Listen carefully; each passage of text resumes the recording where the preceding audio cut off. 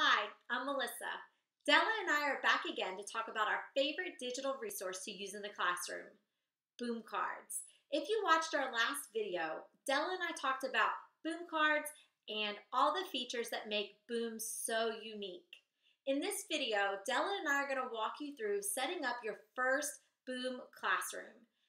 Not only are we going to show you how to set up your classroom, we're going to show you how to add your students and customize their login to make sure this process is as smooth as possible. So let's go ahead and get started. You've created your boom classroom. You're ready to get started adding students into your classroom. So from your login screen, you're going to click the top left-hand icon that says Classes. Here you'll see my 3 math blocks pull up, but it's easy to add another classroom. So click on the blue button that says New Classroom. When I click on it, I have a new class. I need to change this. If you had more than one class, you can name it by blocks, by class names. If you were in a self-contained setting, you could change the names to maybe the names of your leveled groups. So click directly on top of the name that Boom has given the class, and you can change it. So in this video, I'm going to call this a demo class. Now, my students log in using a username for the class. So right here where it says username, you'll see a lot of letters that they're never going to remember. I can click on that to customize my username. So maybe I want to call it Demo Class 1. And the password to get into the demo class, I probably want it to be simple. I'm just going to type ABC. And I can change that whenever I need to. Now that my classroom is set up and my username and password are changed, I'm ready to add my students. As you can see in this blue box, I can either add one student or I can add many students. I'm going to click Add Many Students so I can show you how simple this is. So I'm just going to start to type some names.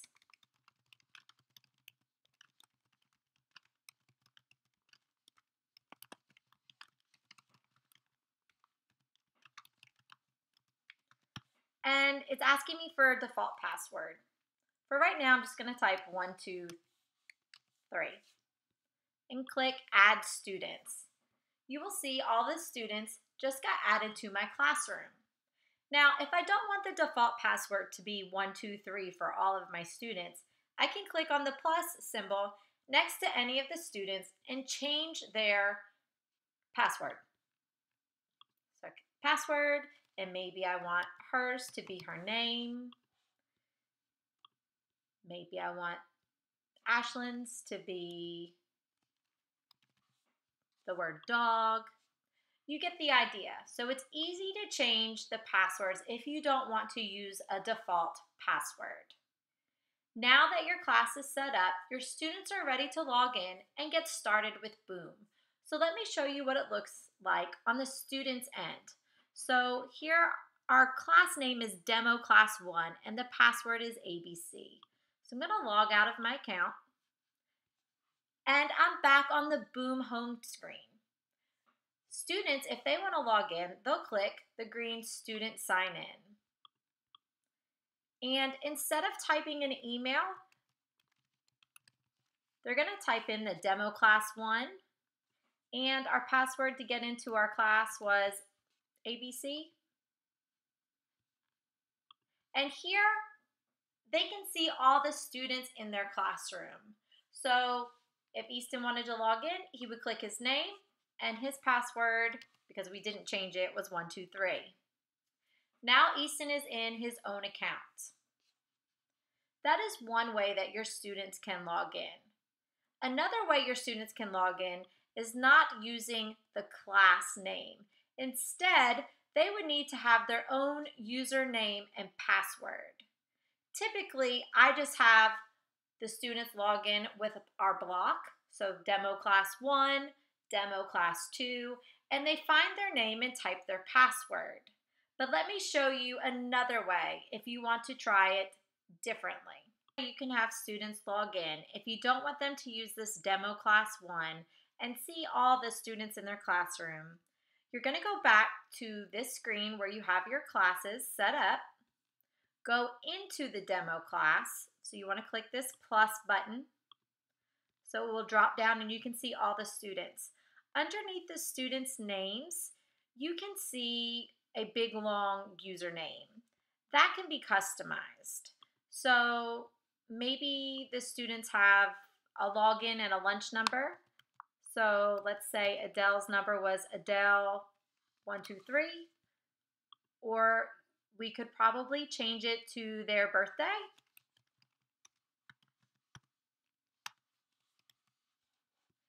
And now their usernames are changed.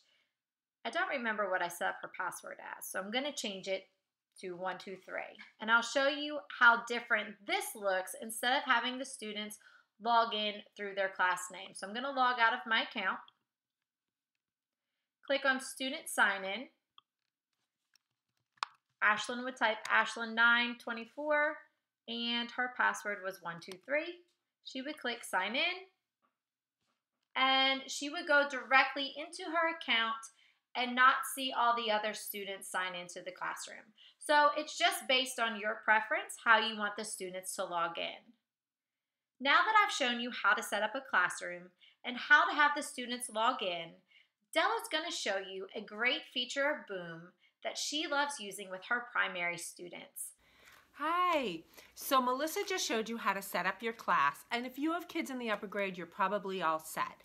But if you're down in the primary like me, you might need a couple of extra tips to help you figure out how to help the kids log in. Well, Boom has made it so easy because they have introduced picture login cards. Now my kids are loving this. They are using the pictures to help them log into their devices so quickly and easily. And I'm going to show you how to do it. So looking at how to do the image logins really is very easy. Come up to your classes. I have quite a few classes. And click on the graduation cap. You click on there and you can just click, it drops down. Here is passwords, and it's going to give you this prompt. And you can say, yes, I want to use picture passwords, say okay, and then you can change everybody in your class to have the picture password. So let's say you want the bat and the bird. You have to pick at least two, but you can pick any two you want and set new password. Now everybody in this class has the bat and the bird. But I actually don't want that. I want each child to pick their own password, which is what I would do. I mean, it's up to you. You might want everyone to have the same password, make it easy, or you may not want that. So let's say I want Biza to have a different password. I'm going to come here again. I'm just going to my graduation cap. I click it. It gives me the drop down. Here's Biza. I'm going to hit the plus sign, and here I can change her password. So I like to call each child up and say, which two images do you want? Let's say she wants the sheep and the snail. What I recommend you do is take a screenshot of that. So now we know that's Biza's, and we'll use that in a minute, but we just changed the password. So Biza is the sheep and the snail. So let me show you what that looks like from the student's perspective. The student logs in, and here it is, picture sign in. They click on that. They put in their name. Here's Biza, and she's the sheep and the snail. And she signs in, and there she is. She's right there, ready to go. All of her decks are right there. So changing the password to images is super easy, and I hope that you'll try it. I think your kids will like it. Now next, I'm going to show you how you use that screenshot to make login cards. So I love a login card. Anything that makes my life easier is all right in my book. So this is what I'm going to give you. You can get this. This is no problem. Take this text here, and we're going to change it. We're going to use Biza as an example. So I'm going to put in Biza's name. Now if you took that screenshot, here it is, and it shows up those images right like that, and they're both green. So you can see here's Biza's card. It's ready to be printed out, laminated, and put on a ring. Very simple to see. Here's Biza. She's the sheep and the snail. Do this for all the other kids. Just change the text here, put in the other kids' names, and put in their screenshots. But what if you didn't do a screenshot? You don't know how to do a screenshot? That's fine too. I'm also giving you this page. So all you have to do here is change the name to Biza. Now, if you want, you can just print this out and just circle the sheep and the snail. That's easy.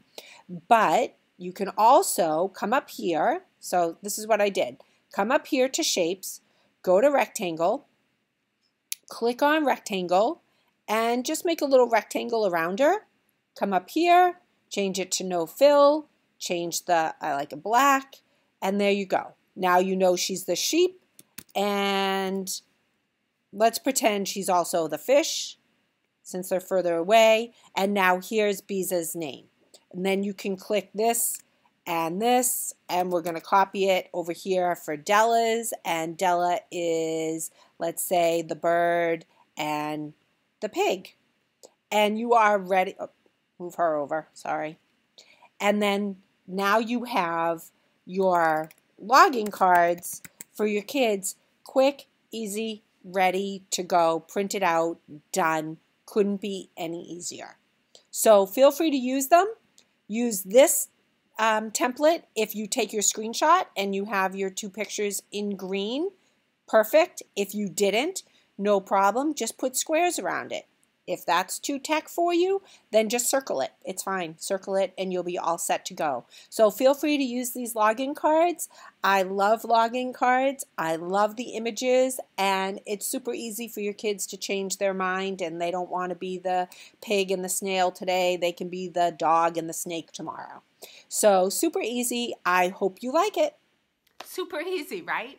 So just go to the link down below in the comments and you can grab the link that will get you those picture logging cards. Your kids will be logged in no time. Melissa, any final thoughts?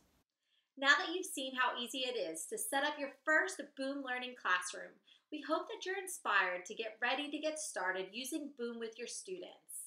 If you have any questions about your Boom account, setting up a classroom, or adding students, feel free to reach out to Della and I, and we will be glad to help walk you through this process.